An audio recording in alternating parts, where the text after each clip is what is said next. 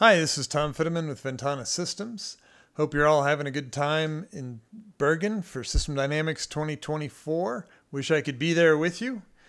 I'd like to share a little bit about what's going on in the Vensim and Ventity universe. At Ventana Systems, we're all about building good models that integrate a variety of information sources and support realism, transparency, robustness, and have enough speed to be extensively calibrated and to support a lot of experimentation. Our attitude is that the best decisions flow from the combination of models and data. The winning attitude is not just all models are wrong, but also all data is wrong. And if you understand the uncertainty around your structure and your data, you can make decisions that are subject to the uncertainty that you face in the real world and track those decisions to improve your methods and your process in the future. We're guided by a couple of visions. One, going all the way back to Jay Forrester's early work, that forecasting in itself is not a particularly useful activity. Instead, what we want is contingent predictions that allow us to anticipate the parts of the real system that are inevitable, but also to control the pieces that we have within our reach and to hedge against the uncertainty in the behavior of competitors or other agents in the rest. We also think that system dynamics sometimes needs to go beyond simply finding a leverage point and exploiting it. Instead, the model needs to be kept in the loop so that we can continuously learn and improve our decisions. At Ventana, we've done applications in a lot of different domains. We're currently working in project management, pharmaceuticals, supply chains, and climate. But we have experience in a lot of other areas as well. And we put the insights from working in those domains into our software tools.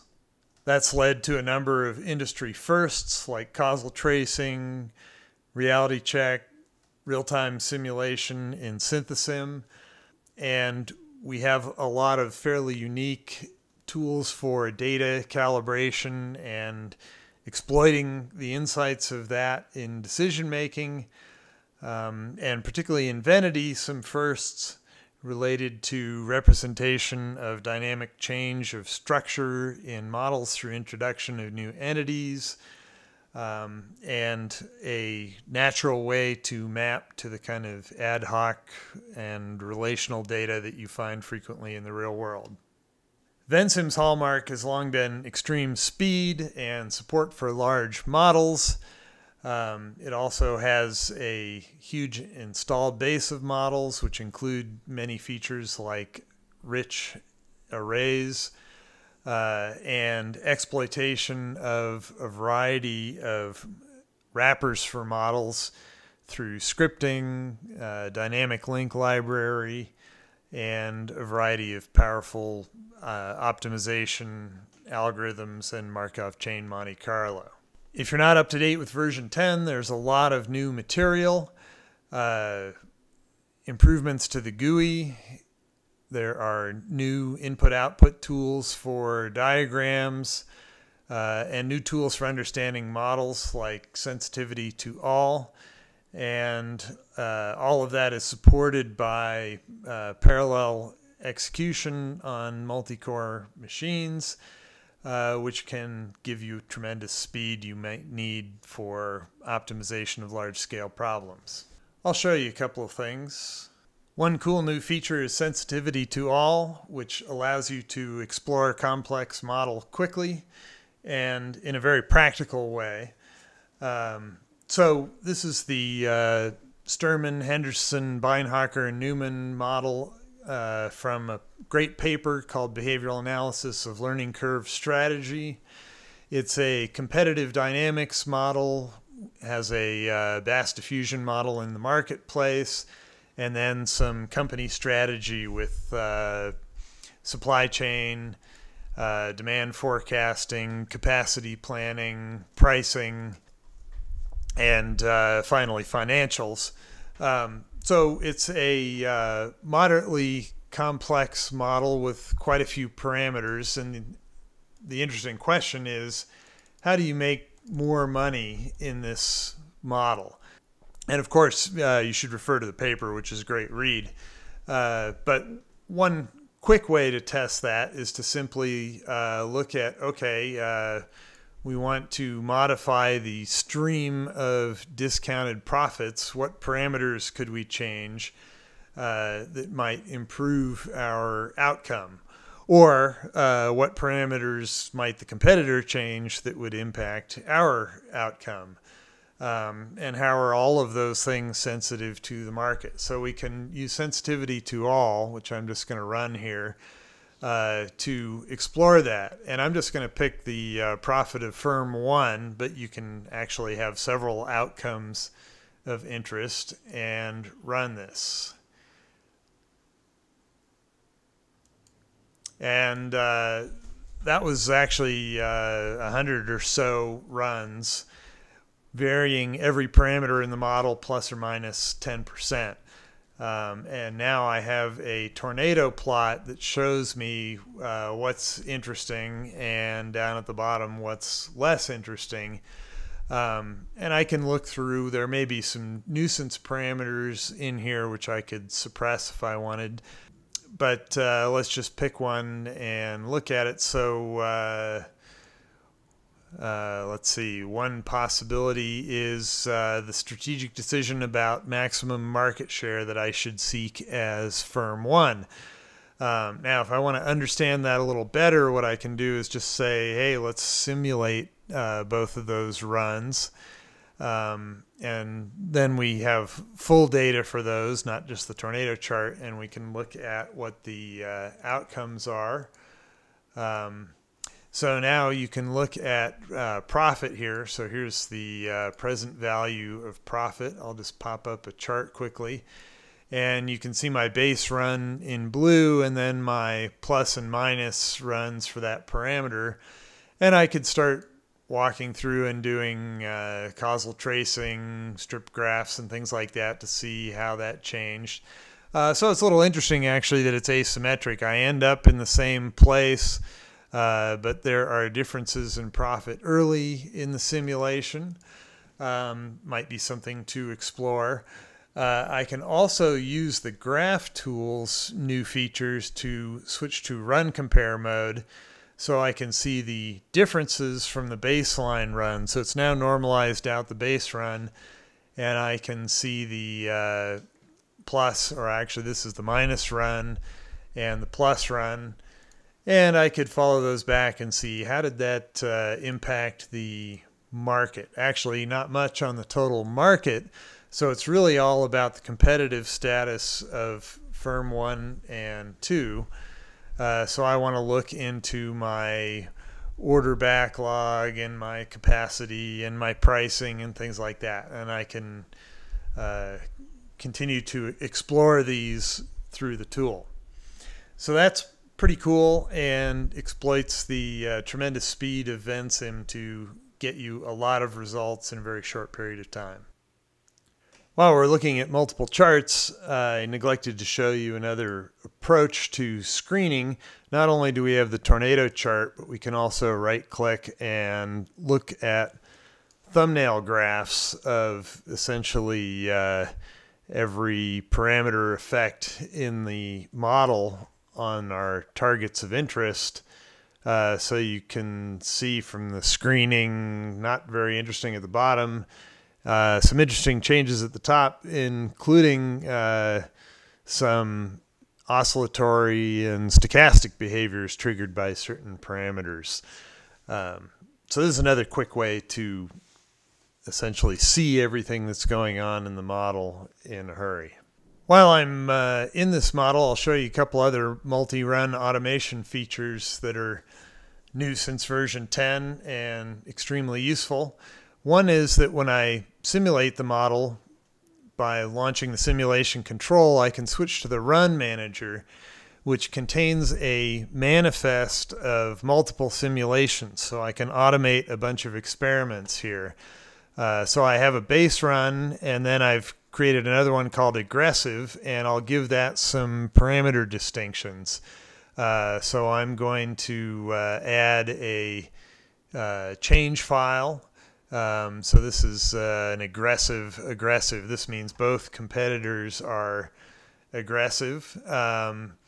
And I could also add just a parameter change. So for example, I could add the propensity to adopt from word of mouth, normally 1. I could make that 1.5 to make the market run a little bit faster. So now I have a base run and an aggressive run with these parameter changes. I can save this and cancel out. And then later when I want to replicate the experiment, I can either run all the enabled configurations or I can particular one. So now you can see after doing that, I have my base run and I have my aggressive run, as well as the earlier experiments that I did. So I should probably unload those just for clarity. And you can see the differences from those. And you can also recover those differences using the runs compare tool to see what parameters changed in those experiments. Yet another way to build up this kind of information is through a tool called the Action Recorder. I'm going to close the dataset control, and you'll notice here that this has been keeping kind of a breadcrumb trail of the various simulations that I've done as I was working. Vensim PLE users will be pleasantly surprised to find that some of these new features are in the free academic version, including sensitivity to all. Another important thing that we've moved in here for learning about models is what we call synthesim overrides. This is Jack Homer's worker burnout model, another classic everybody should be familiar with. We've always had synthesim here so that you can turn on a model and experiment with it in real time, change the initial conditions, change the parameters of the decision rules. But now you can also use overrides. So I'm going to right-click the energy level stock and override its default behavior, which means kind of take control of the equation and replace it with a test input or a constant. So I could look at what happens if we supply a sine wave here, for example. And I can make the amplitude a little bigger and see how that drives the rest of the system. So there are lots of interesting things we can do with this, and we can also use it for kind of quick policy experimentation. So I'm going to turn that override off. Let's move to another view and test one of the policies. In the paper, there's a limit on hours worked per week, which turns out to be effective. So I'm going to override that with a default, and you'll notice on the thumbnail plots that things are in a limit cycle mode. So I'm going to implement this limit after roughly the first cycle. I'll make it a step change from 80 hours down to, say, 44, and we'll do that at time 30. So you can see that hours worked per week completes its first cycle and then stabilizes roughly at the limit, and we can look at what that influences. Here's the effective hours worked on energy drain, and we can also move around and look at energy itself, and you can see that the stock has stabilized. So this is a great way to do quick policy experiments on the model without having to write any equations.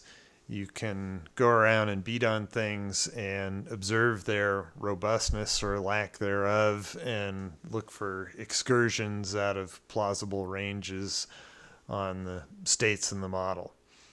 Extremely useful for learning about both your own work or models that you've replicated or been given to quickly assess their policy implications and their stability.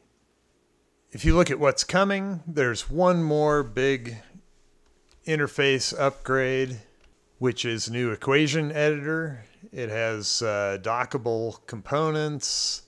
It has predictive typing and some other nice features for subscript editing and things like that.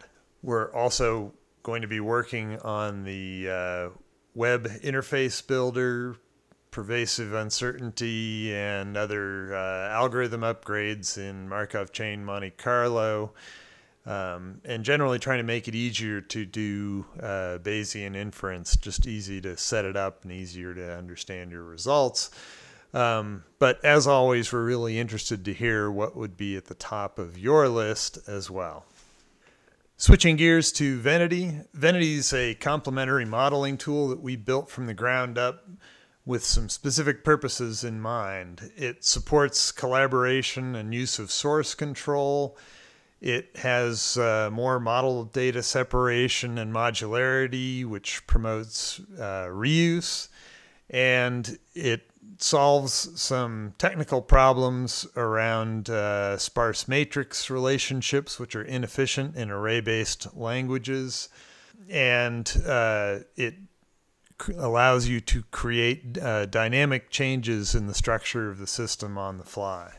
You can use Ventity for agent-based modeling, although the real target is actually multi-level systems with kind of large-scale entities that look a lot like classical SD models, but with dynamic changes. So, for example, a competitive market where firms or classes of customers are entering and exiting, or a project model where you have a set of tasks and a prerequisite matrix, which is sparse, by the way, and you want to define the project exclusively from data. Or think of the beer game where the supply chain has an arbitrary structure that, again, you would like to define by data. Or even a more static environment like a climate integrated assessment model where you have some physical systems, the carbon cycle, and some economic sectors, and you'd like to delegate those to different teams who work on them simultaneously and share their progress via source control. Those are all use cases for Ventity. One of the key pieces of that is flexible aggregation, because when you go into a project, you often don't know what the right answer is in terms of what detail should be in or out. So you'd like to be able to try different methods of working with the structure in the data. Anything between agents and 100% aggregation, with lots of in-between options like aging chains and cohorts and sort of matrices of features. Ventity supports all of that, and you can even build these things in the same model and run them side by side. That way, in situations where you can't know a priori what's going to work best, you can use Ventity to work out how to do the aggregation right and kind of empirically determine what's actually going to work. This also lets you meet decision makers where they live, which is in tactical detail, and show them the granularity that they are trying to manage day to day. So what's new in Ventity? Well, there are a few things you will see, like new model maps and the diagram list view. And a key thing you won't, which is that we've shifted away from the subscription model to a perpetual licensing model, which enables you to run your copy forever like Vensim and only ante up for maintenance when you need a new version. Let's take a look at Ventity. This is a project model that I built a couple of years ago. It has SyntheSim-like capability with sliders, and those are data driven, so they vary if you change the initialization data for the model. I have interactivity on the plots, so I can brush to see what's what and read values, and some navigation, so I can visit an entity type and see what makes it tick. And I have a lot of the usual tools that I've come to expect from Vensim. So for example, nice causal tracing that's actually very interactive. I can double click nodes and I can right click them to navigate to the node and find its diagram instance, which is actually right here, and so forth. This is a modestly big model. So if I want to know what's going on in it, one thing I can do is build some navigation using the buttons. But the new diagrams list also lets me simply browse what are all the diagrams in the model, and I can go visit those, and I can navigate forward and back so that I can understand what's going on in the pieces of it. But maybe the most interesting part of that is the new model map. I'm going to switch back to the overview. And actually you'll notice in Ventity that all of these windows are floatable and dockable, so it's a very interactive development environment. So I'm going to go to the model maps and create a new model map, which gives me an automated layout of the structure of this model. And you can see the circles are entities, the green ones are collections of entities, and the orange triangles are actions that create and destroy things or dynamically change structure on the fly. So let me close an inspector here to get a little more space, and we'll zoom out a little bit. So the default here is not as pretty as it could be, but I'm going to rearrange a few of the elements, and I can quickly improve the layout here and keep that saved with the model. And then I can also right click here in the background to filter what I'm seeing. And there's several filter modes. So one is that I can simply turn off all these disconnected nodes, collections of things that don't do anything, and so forth. That will kind of visually simplify things. Another thing I could do is go to a list of specific items, and I could individually select or deselect particular nodes in order to improve in order to focus on a particular topic, for example. And then finally, another way of focusing topically is that I could choose all of the connections to a single entity type. So for example, if I want to focus here on the task, I can choose that and restrict the selections to just the task related items, so I can see how that entity interacts with kind of its context in the model.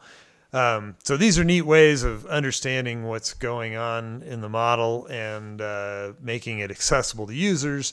And of course, you can also use this to create kind of top-level navigation. I can go to view the main diagram of the task, for example, and see the rework cycle. A couple other things that are fairly new. Ventity has some simple 3D visualization capabilities. This is a model of agents essentially swarming a sugar pile, and you can see sort of the payoff landscape as it evolves. My personal favorite is the ability to do geographical data in Ventity.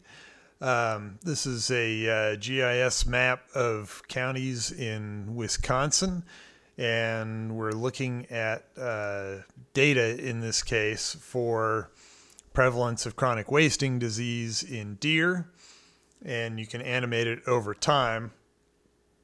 We could also couple this to the dynamics of the model. But in this case, actually, we used Ventity to build what we call a data model, which is basically a pre-processing tool for integrating a bunch of data from diverse sources and getting everything aligned on the same spatial grid, as well as the same level of aggregation in other ways, and sometimes combining series from different sources to produce the kind of end-use data that we want to have in the dynamic model. So we, in the same structure, we have township level data on the same disease features. For example, you can see the disease growing more granularly here. And then we have a lot of time series, deer populations and harvests and things like that. And the Ventity architecture makes it really easy to classify things and explore subsets of the data. So for example, here I'm just looking at the limited subset of counties with sort of high prevalence endemic disease. So this was extremely useful in creating the infrastructure for the project, which also involves a dynamic model. In the case of the counties, actually, we initially extracted the list of county names from the shapefile for the state from the attribute table. And then we linked it up to a lot of spreadsheet data sources. So if you browse the model, what you'll find is that there are a whole bunch of spreadsheets with various features like deer population estimates, which are linked in, and then everything is connected by the county ID name. So you can see time series here for deer population estimates. And this data is all brought in and displayed well on this central graph, and also used alongside of other data to work out harvest rates and things like that. So the kind of ability to have an ad hoc mapping of various entities in the data was key here. Another thing that we did, for example, was we have the county level description for some of the data, and then for a few series we also have the township level. Townships are a regular grid and counties are irregular, but we use quantum GIS to identify the county associated with each township, and then we could aggregate the data from the detailed township grid level into the more aggregate counties. Now, you could do some of those same operations in Vensim or another array-based system dynamics language, but it would be painful because arrays are not good at having an irregular mapping from where the number of townships in a county varies by county. You could also do it in a database, or maybe in Python using pandas data frames, or in R. But again, it may be a pain to get the time series dynamics working, and in particular, you don't have all of the dynamic modeling tools that you need in order to have a decent, robust, well-tested model for each grid cell. Again, with Ventity, there's always lots to do on our to-do list, but we're really most interested in what you'd like to see. So let us know here, or in our forum, or by email, or catch us at the conference exhibit hall table, and we'd love to talk to you about it. Thanks, everybody, and we look forward to seeing you online and at next year's conference.